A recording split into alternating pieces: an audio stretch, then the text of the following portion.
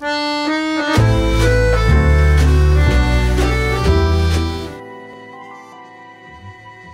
nobody's even here. I don't have time for this bullshit. What do I look like chasing grown adults to a meeting? I can't believe we just left like that. This is exciting. Are you sure you're able to drive? You're not still drunk, are you? Yeah, I'm cool. I'm sober now. Tiff Money's gonna be pissed that we blew off her meeting. Fuck that bitch. Her lazy ass was probably just gonna delegate her work to someone else anyway. I hear she's already in trouble for dropping the ball on Judy's digital marketing campaign. Good. I hope they fire her rude ass. But enough about that lonely bitch. You never said where we were going. It's a surprise. Hey, did you find them? No, and fuck them. Belong off my meeting. I get no respect around here. If I was an old white man, everybody would be in this bitch and on time. But you motherfuckers think you can show up to my shit whenever you feel like it. Meanwhile, drunk John is probably in the back alley giving a blowjob to a bum for a hit of crack. Yikes. That's a little harsh. I don't think you being black has anything to do with them missing your meeting. I think they think your work ethic is a little trash, so I guess I didn't think that you'd care if they missed the meeting. Fuck you too! Fuck all of you! Fuck this meeting! What you slammed me for? Bitch, I ain't do shit to you! Anybody have the number to HR? Hey, I heard you slapped the shit out of Chad in front of everybody. Why is that any of your business? It's my business because now I don't feel safe. That's what you call a hostile work environment. Grounds for termination. Get the fuck out of my face, you cripple. Huh?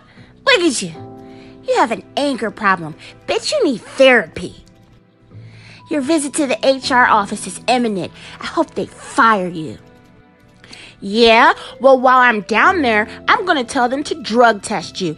And that I saw you do a line of coke at the sink in the restroom. That's a lie. I don't do drugs at work. Doesn't matter. Your drug test will state otherwise. You bitch! What the fuck is all of this? Are you living in a motel? What are all those pictures on the wall? Yeah. I'm just living here temporarily. The pics are of my wife and her trash-ass boy toy. I've been documenting their affair, for the divorce. Why did you bring me here? Sara, since I first laid eyes on you, I've always wanted to make love to you. I couldn't because, my trash-ass wife and, well, you're married to a power bottom, so we couldn't link up.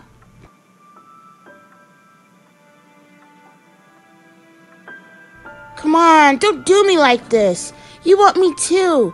I see you staring at my dick all the time. I'm not having sex with you in this dump. Okay. I was just trying to save a little money. This divorce is draining me. That bitch is trying to take everything. I'll take you to a hotel, I promise. Let's go.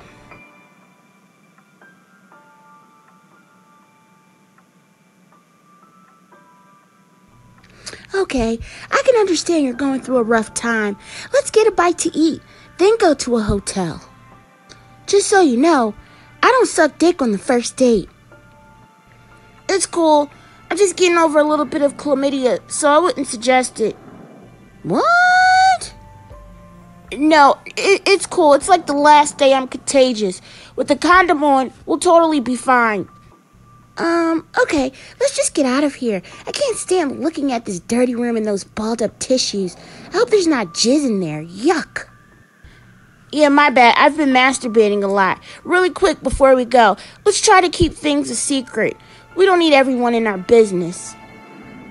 Agreed.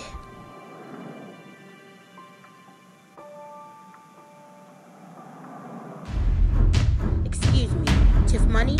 I'm Deborah from HR. You need to come with me immediately.